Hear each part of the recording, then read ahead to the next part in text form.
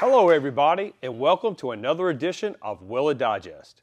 We asked what you would like to see digested, and somebody suggested soil, and I just happen to have some right here. We are located in the beautiful state of North Carolina, and our soils vary dramatically from region to region. On our coast, the soil is very sandy, as you would expect, being near the beaches. In the Piedmont, we have clay. So much clay, in fact, that this region is well known for brick and pottery making. Then in the mountains, we have mineral-rich topsoil, which is perfect for the green rolling hills of the Blue Ridge and the Smoky Mountains. Soil is the most common environmental sample that is analyzed after water, and it can be a tricky matrix because its composition varies so much across the country. And sometimes the soil needs to be prepped by drying, sieving, or grinding before it can be digested. The U.S. EPA has two methods that govern trace metals sample preparation for soil, and they are both approved for the same 26 elements. 3051A is a leach digest using nitric acid with hydrochloric acid. And 3052, which is a total digest, that includes the use of hydrofluoric acid to break down the silicates. To explain the differences in these methods, and to talk about when each method is used, I have asked a very special guest and my esteemed colleague, Elaine Hasey, to the set. Hey, Elaine. Hi, Howie. Nice little studio you got here. Well, thanks for inviting me over to talk about soils today, a subject very near and dear to my heart. Well, believe it or not, CEM has been working with EPA since 1987 when we helped develop the first microwave method for NPDES. From there, the EPA expanded to RCRA and developed Method 3051. A soil leach method using a microwave, and that's faster than Method 3050, which is a hot block, hot plate method that takes several hours to run. But both of these methods aim to mimic what metals would leach from the soil into the groundwater, what we would call environmentally available elements, so they aren't particularly aggressive digestions. And for this reason, you don't reach super high temperatures, you don't hold them there for a long period of time. You also won't be able to use this method to determine soil composition. For that, you need to use EPA 3052. It's a more aggressive approach to the matrix decomposition.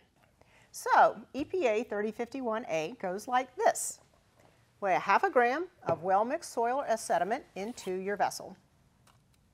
Oh, I see that you're using a 55 ml express vessel, Howie. Did you know that that was the most popular vessel in the world for running this method? Woo! So once your soil is in the vessel, add 9 ml of concentrated nitric acid and 3 ml of concentrated hydrochloric acid. Now this mixture is also referred to as reverse aqua regia. Just be sure not to pre-mix it because it'll generate strong chlorine gas and you'll clear the lab out for sure. So cap your vessel and place it into the turntable along with your spikes and your SRMs and your method blanks, and you are ready for the microwave.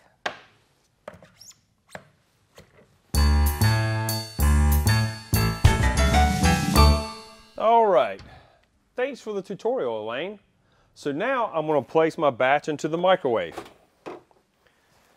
And then I'm going to select the CEM one-touch method for US EPA 3051.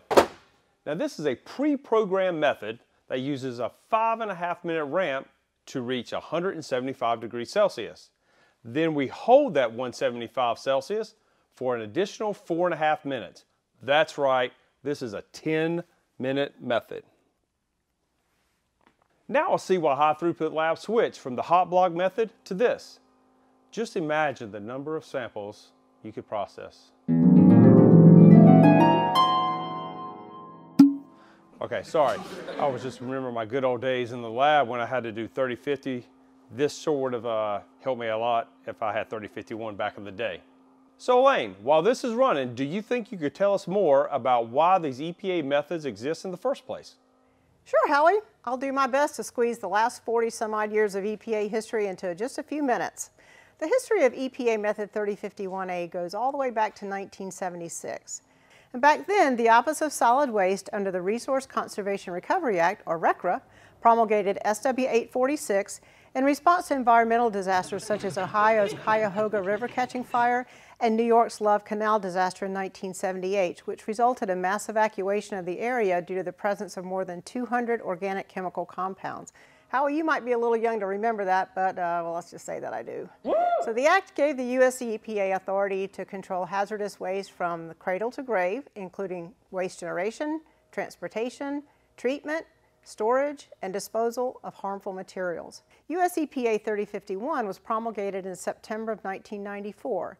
It was a microwave leach method that used only nitric acid. So a couple years later, in 1996, EPA Method 3052 was promulgated as an official method for total decomposition of silicate materials and organic compounds and other complex matrices that included things like ashes, biological tissues, oils, oil-contaminated soils, sediments, sludges, and yes, soils. This method includes the use of hydrofluoric acid and other strong oxidizers, and it's used to prepare samples for total compositional elemental analysis. And this is necessary to free elements like chrome and aluminum that are bound within the silicate matrix. And finally, in 2007, Revision 3051A was made official, which included the use of hydrochloric acid to stabilize elements of interest such as antimony, iron, and vanadium. And this made recoveries of Method 3051A more similar to those achieved with Method 3050, the hot plate method, that also included hydrochloric acid. So to this day, EPA 3051A is the most popular method that we support. We like to think of ourselves as the masters of dirt, and CEM is really proud of its role that it played in providing equipment and expertise to help get these methods made into official EPA methods. I sure do have great memories of that work. All right, now that our vessels have cooled, let's dilute our samples. Now remember, these are a leach, so we will have a lot of solid material remaining. So our first sample is our sand.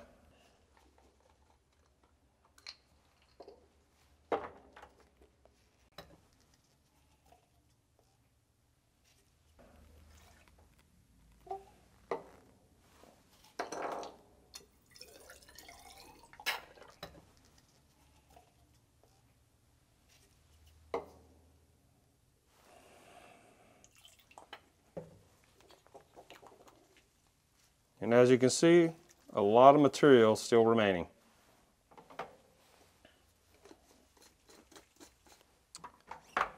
Next, we have our clay.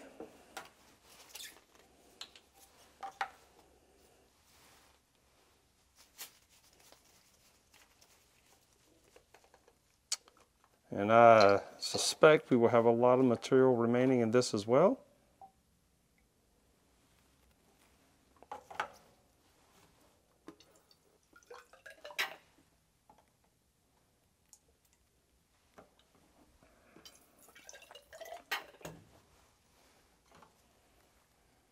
Yeah, you can see how cloudy this is with a lot of material remaining from the clay.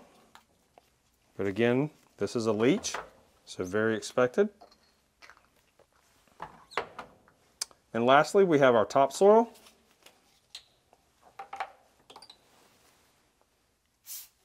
Okay.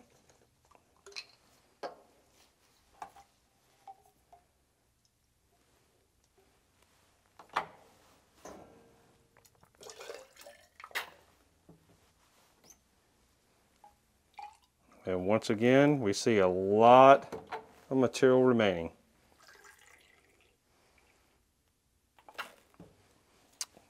Okay, let me finish diluting these up and I'll meet you back at the bench. All right, we have finished the dilutions and here are our digested or leached sand, clay, and topsoil samples, and we definitely have some material left over. The U.S. EPA 3051A method allows for 3 ways to handle the remaining solids. You can either centrifuge at 2,000 to 3,000 RPM for 10 minutes, you can let them settle overnight, or you can filter them. Since this is a high throughput method, I just happen to have some samples that were prepared and centrifuged earlier today so that we can compare the differences. First, let's take a look at, here is the sand that just came out of the microwave. And here's a sand that was centrifuged earlier. Take a look at that nice pellet. Here's our clay that just came out of the microwave, very cloudy. And here's our clay sample that had been centrifuged. Again, quite the difference. Lastly, here's a topsoil that just came out of the microwave. compared to a topsoil that has been centrifuged.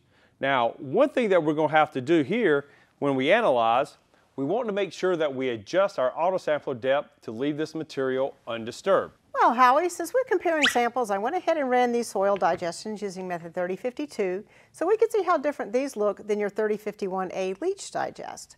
Now keep in mind, in order to achieve total decomposition of the silicate material, I had to use some HF. But be careful because HF causes severe burns and attacks bones, and so it requires some special PPE to handle it, including extra gloves, some face shields perhaps, and using calcium gluconate in case there's accidental exposure. Many labs in North America don't permit the use of HF in the lab because of its toxicity, but some labs do work with it, including ours. So now let's look at these samples. Here's the sand, and this is the most difficult because it was almost totally silica, but we do have a clear solution. Here's the clay. Oh. And finally, here's the topsoil. I won't go into too much detail about method 3052 except to say that it offers much greater freedom in acid choice and it's a more aggressive digestion. So if you have questions about this method, please email us at analytical.support@cem.com and we'll be glad to answer all of your questions. Elaine, as always, you're a wealth of information. So, can we leach soils using US EPA 3051A and totally digest them using 3052? Does the use of HF digest a silicon matrix? Yes, it does. And yes, we can.